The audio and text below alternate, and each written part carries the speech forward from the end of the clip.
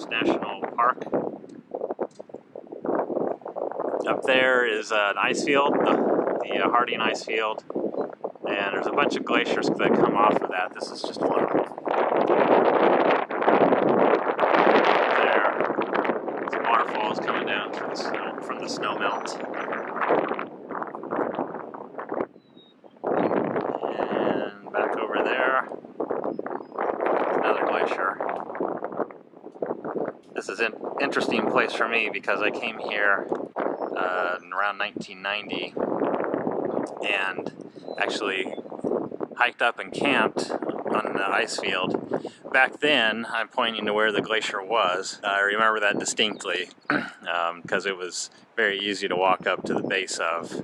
And you can see now there's no glacier there, or there, or there, and then it's finally all the way up there. For me, it's a little sad to see it going, but I guess that's why they call it Exit Glacier, because it's on its way out. But yeah, it's quite the thing up there. It's at the top, it's ice. It's a lot of ice with a few little points of rock sticking out. Some mountains in the background. Absolutely gorgeous. Not going up there today.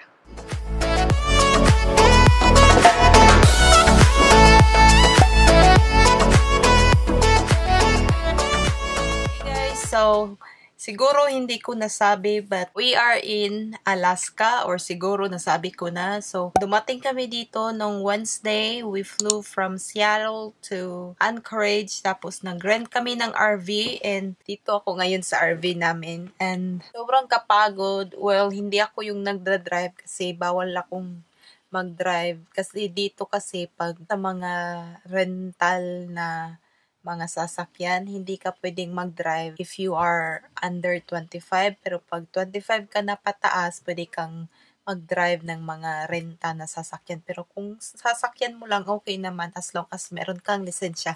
Anyway, from Anchorage, nag-drive kami to Homer. Nag-stay kami doon ng 2 nights.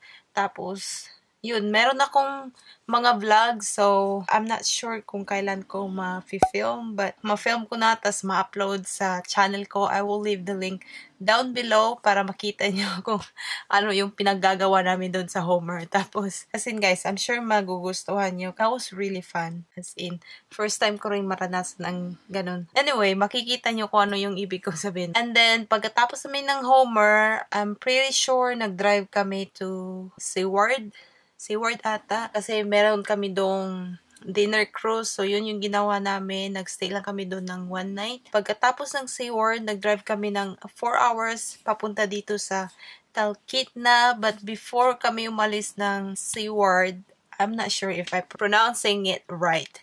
But before kami umalis doon, pumunta kami doon sa Glacier. Katapos doon, nag-drive na kami papunta dito. So, we are in Talkeetna, and meron lang sana akong gustong ipapakita sa inyo guys kung ano yung nangyayari dito. As in, first time ko na makaranas ng ganito. Right now, it is currently 10:31 ng gabi. But I will show it to you guys kung ano yung itsura sa labas. Diba sa atin, sa Pinas, pag mga 6 ata ng gabi, nakaset na yung sun, but dito, as in guys, meron pang araw. Parang mga wakwak ata yung ano dito, mga tao. Nakikita nyo, di ba? Meron pang sun. Tingnan nyo naman yung mga puno. First time ko talaga to. Ayan.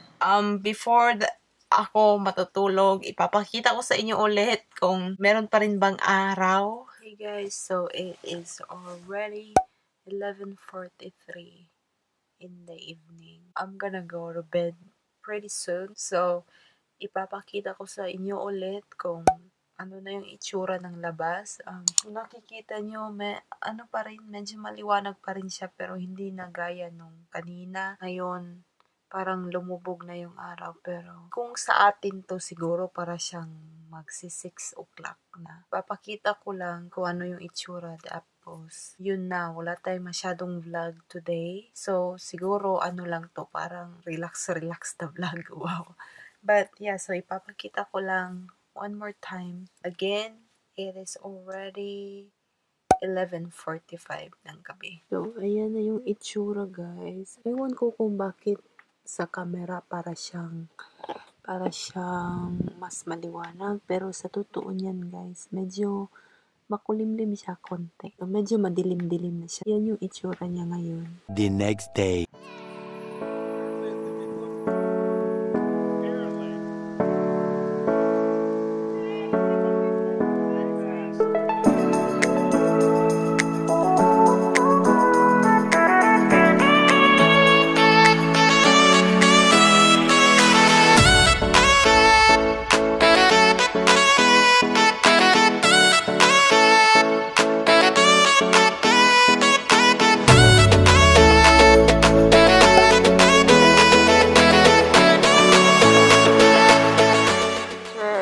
Gonna have our somewhat like breakfast or Brunch. lunch.